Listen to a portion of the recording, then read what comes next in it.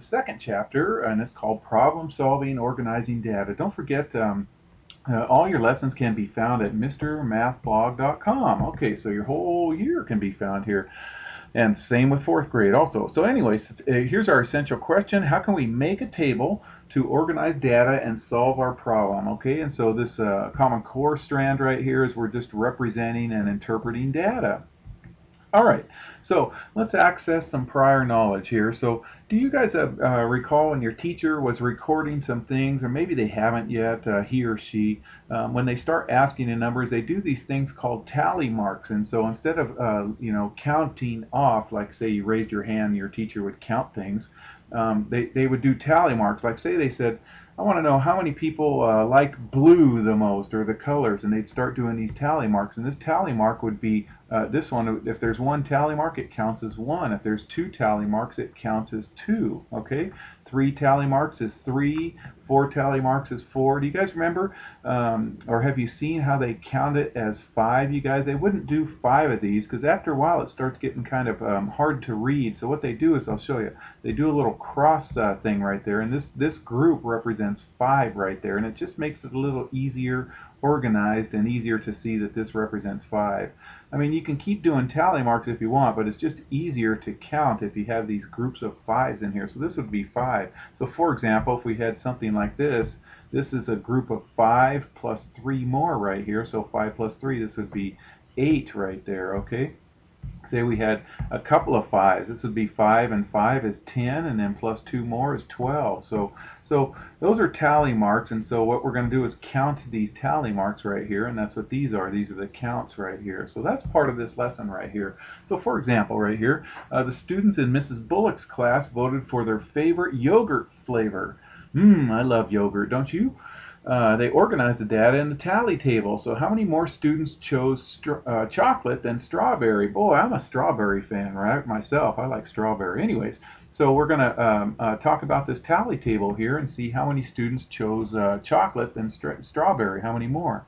So another way to show this data is a frequency table. Okay, so this is a tally table right here. So a frequency table uses the number to record the data. So here's a frequency table of the tally marks above. Okay, so for vanilla, here's 5 plus 2, so this would be 7. So we'll go ahead and put a 7 right there. So it's just telling, the count of how many tally marks there are. So how many are in chocolate? Here's 5 plus 3 more is 8. There's 8 kiddos that like chocolate. Strawberry, looks like 4 people liked strawberry, and I would have been one of those 4. Actually, I like them all, but strawberry is my favorite. So now let's go ahead and answer the question above. The question says, how many more students chose chocolate than strawberry? Okay, so let me just slide that up there. So we're going to be focusing on this frequency table right here. Remember, the frequency table tells us how many the tally marks counted for. So we're going to go ahead and subtract, you guys, because we want to know how many more chose chocolate. So we're going to subtract these two numbers, 8 and 4. So 8 minus 4 is going to give us 4 right there. Okay, so let's go ahead and answer the question. So there were 4 more students that chose chocolate than they chose strawberry. So 4 more students liked chocolate better than they liked strawberry. All right, so explain why would we record data in a frequency table? Well, what a frequency table does is it organizes the data and shows us the number of times each data value occurs. So you'll use frequency tables all the time. I use them in my high school classes all the time. Here's another example, you guys. So 2 classes at Dingle Elementary School grew corn plants for a science project. The heights of the plants after 3 weeks are shown in the tally table over there. Okay, so the plants were measured to the nearest inch. All right, now this is kind of tricky right here. Right here it says, how many fewer corn plants were 9 inches tall than 7 inches and 8 inches combined? Okay, well, there's mostly 9-inch plants right here, but how many fewer of the 9-inch plants were there than the 7 and the 8 inches combined? So we're going to go ahead and add these two right here and then subtract off this, but we're going to make a tally table first. All right, okay, so let's go ahead and read the problem. So what do we need to find? Well, we need to find how many fewer plants were 9 inches tall than 7 and 8 inches combined. Okay, and then so what information are we going to use? Well, we're going to use the tally table, and we're going to create a frequency table. and find the number of plants that grew in each amount right there. And so how are we going to use this information? Well, we talked about that.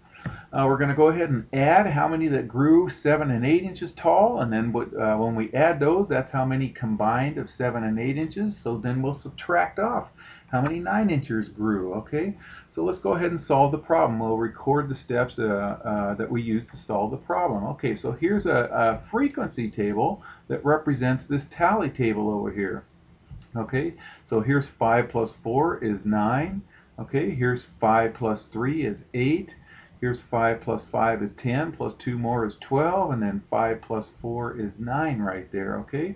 Now remember, the question says, how many fewer 9-inch plants were there than 7 and 8 inches plants combined? So now we're going to go ahead and we're going to go ahead and add the 7 and 8 inch plants, and then we'll subtract off how many 9-inch plants there were. Okay, I just slid that up and made some more room right there. Okay, so let's combine how many 7 and 8 inch plants give. Okay, so here's the numbers for 7 and 8. So we're going to go ahead and add 9 plus 8 gives us 17 plants for either 7 and 8 inches. So this is the combined 7 and 8 inchers right there. Okay, so now we're going to go ahead and subtract how many that were 9 inches. Okay, how many 9 inches? There were 12. So we're going to go ahead and subtract 17 minus 12, and 17 minus 12 is 5. All right, let's answer the question.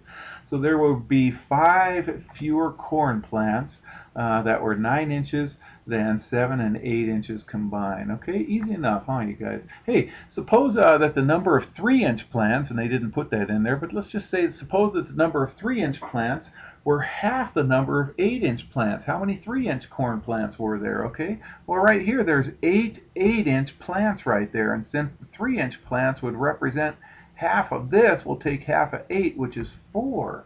Okay, so since there were 8 8-inch plants, half of that would make 4, so there would be 4 3-inch corn plants. Okay, hey, if you get a chance, would you guys like this video? Okay, and take care.